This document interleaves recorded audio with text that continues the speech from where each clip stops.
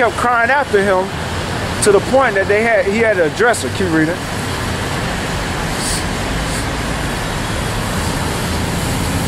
The woman was a Greek, a Syrophoenician by nation, and she besought him that he would cast forth the devil out of her daughter.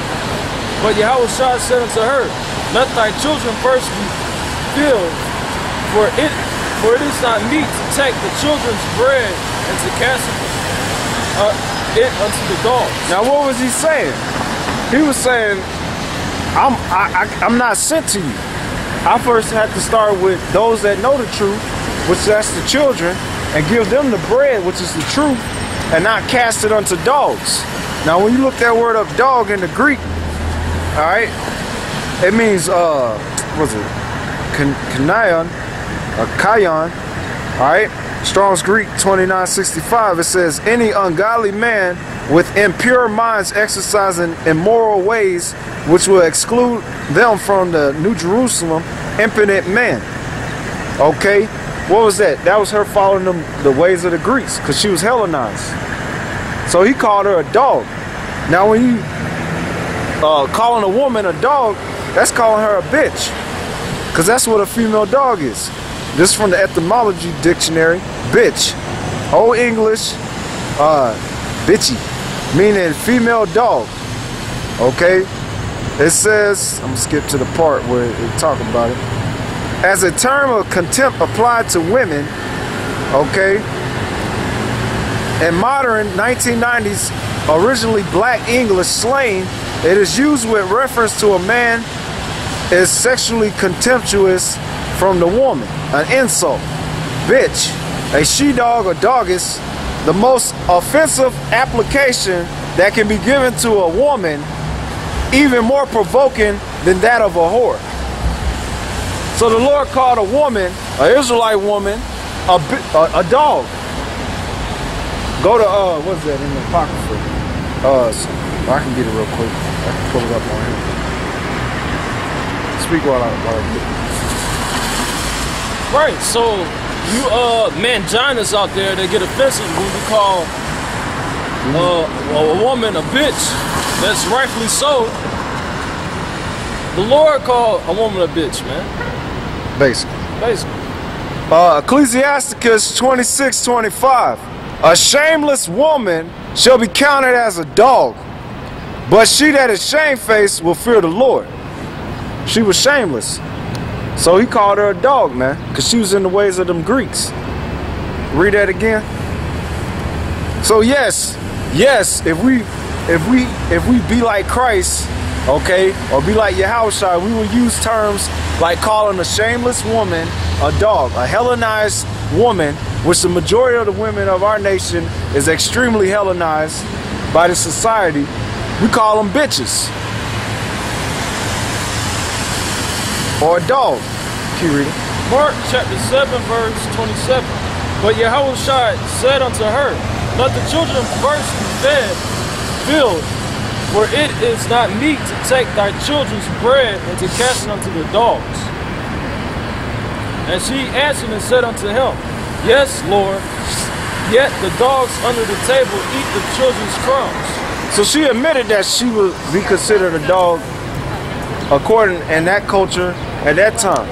Okay, because the Jews didn't really associate with the Israelites that was following the ways of the Greeks. They separated themselves. But she admitted that, and then keep reading. She acknowledged that. She didn't buck up against that. Keep reading.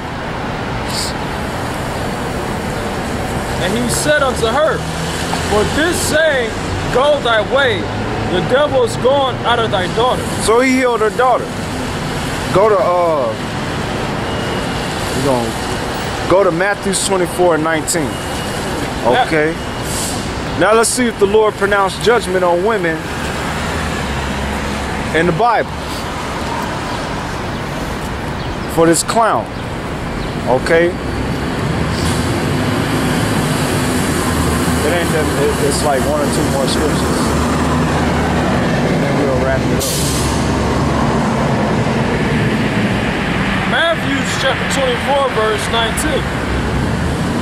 And woe unto them that are with child. Those are with child. What's that talking about? Pregnant women, children. So the Lord pronounced judgment on children and pregnant women because they will be with child. Keep reading. And woe means destruction. And to them that give suck in those days. Who gives suck? The woman gives suck from her breast, right? So the Lord, he pronounced judgment on women. Clown. Go to Luke 21 and I think it's 23. Because it's gonna go in more depth on that same thing he just said. Luke chapter 21, verse 23. Is it 23? It says woe unto you. But woe unto them that are with child, and to them that give suck in those days. For there shall be great distress in the land, and great wrath upon this people. And that's going to happen in these days, like it happened back there in 70 AD. And a lot of women suffered, and they was destroyed, them and their children, when the famine came. Okay? Now go to Luke chapter 7, verse 18 through 35, and then we'll start shutting down. Luke chapter 7, verse 18.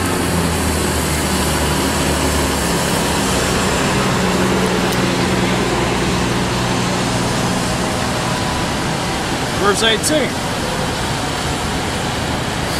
And the disciples of John showed him of all these things.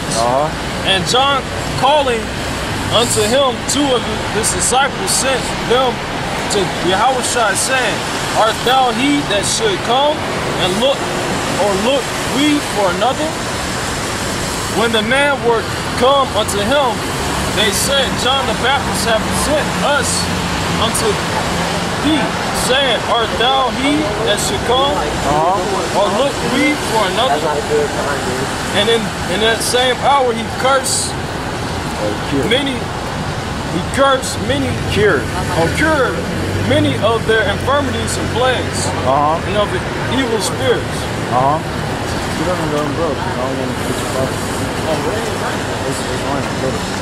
And unto many that were blind he gave sight. And Yahushua answering said unto them, Go your way and tell John what things ye have seen and heard. How that the blind see, the lame walk, the lepers are cleansed, and the deaf hear, and the dead are risen, and to the poor the gospel is preached. That's right. Keep reading. And blessed is he whosoever shall not be offended in me. That's right. So the Lord, he said, blessed is he that is not offended in me. And you're offended because we're coming in the same spirit that the Lord was in. Keep reading. And when the messengers of John were departed, he began to speak unto the people concerning John. What when he went out unto the wilderness for to see, a reed shaken in the wind, with the wind. But what went ye out for to see? A man clothed in soft raiment.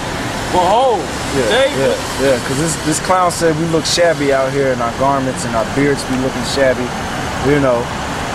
John the Baptist had a garment of camel hair with a leather girdle. Okay, so what the hell are you talking about? That wasn't stylish.